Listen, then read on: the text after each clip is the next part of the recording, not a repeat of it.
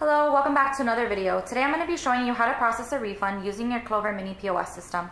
The first thing you want to do is select the refund button, and you have two different options here. If it was a purchase that was made on a day, not today, yesterday, the day before, etc., you can go ahead and enter the amount here that you want to refund. So I'll put $10, issue refund, then confirm the refund amount, and they can go ahead and enter their form of payment that they want the refund to go back on.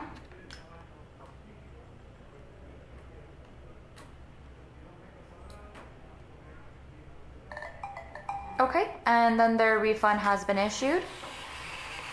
And from there, the receipt will print out. They can also get an email or text message. So you can go ahead and select done. Now, if this is a transaction that was done the day of and they want to go back and do a refund for it, you can go ahead and look up past payment. And from there, you can see all of the transactions that were done.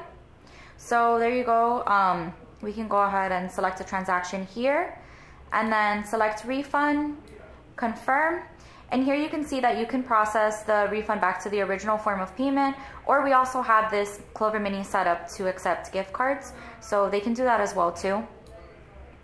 You just select the form of payment, and as you can see right here, the refund button goes white, and that means that the refund was accepted.